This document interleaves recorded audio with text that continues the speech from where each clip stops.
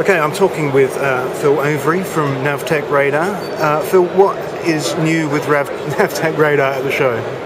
This year we are launching the Witness 2, which is a second release of our radar processing and alarm management system. We're also trying to get across the message about the benefits of radar versus other technologies that are used for similar applications. Okay, can you run us through what some of those benefits are?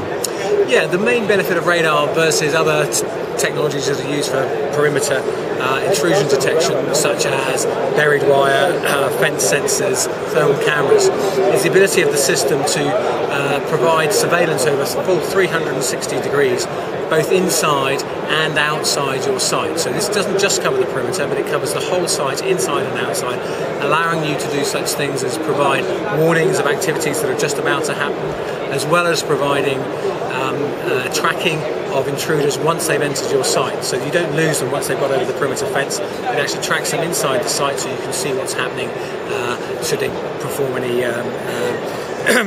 criminal activities inside your site. Okay, and what sort of applications, what sort of places would this be useful for? Any large open site. Typical applications are things like airports. Airports are a very good application. You can cover a whole airport with a very small number of radars.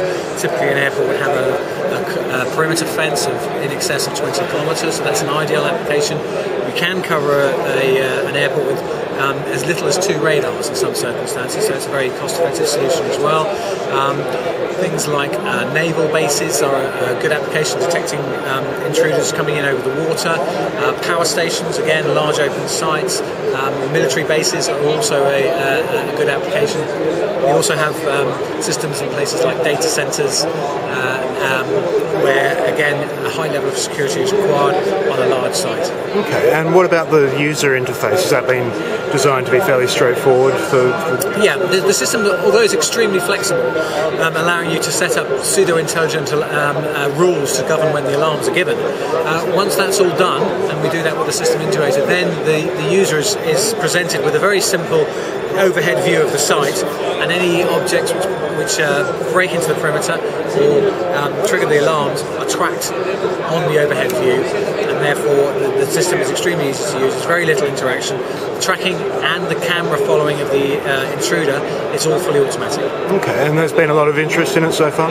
Yeah, we've had a lot of interest actually. We're finding over the last couple of years that a lot of these large sites, critical national infrastructure sites, airports, are starting to specify radar as a technology that they wish to use. So we're getting a lot more interest than we did, and we're having a good show here at IFSEC. Excellent, brilliant. Thanks for talking to me. Cheers, Phil.